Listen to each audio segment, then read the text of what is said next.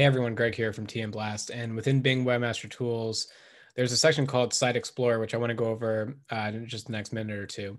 So if you don't have a tool like Screaming Frog to crawl your site, Bing can actually show you how Bing's crawler crawls your site and the pages it gets to, and then last time it crawled and indexed it, which is pretty interesting. So for example, I'm looking at my site. I have 24 pages indexed under the services pages, but if I go back to the root domain, it's 283.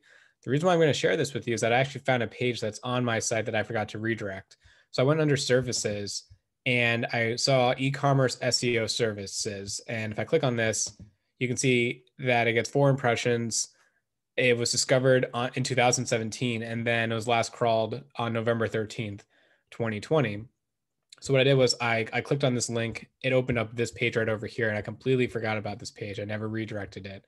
So this is actually a waste of Bing's time to crawl, which means that Google is also crawling this page as well. This page has no value on my site. So what I'm going to do next is go into my WordPress. I'm going to redirect this page back to the appropriate page on my site. I'm actually going to look through all these pages on my site now and really make sure that I'm not wasting any of Bing's crawl budget, because if I'm wasting Bing's crawl budget, I'm probably wasting Google's as well. So again, go to Site Explorer, play around with the folder settings. I think this will uncover a lot of untapped SEO potential for your website. So let me know if you have any questions, and as always, have a good rest of your day.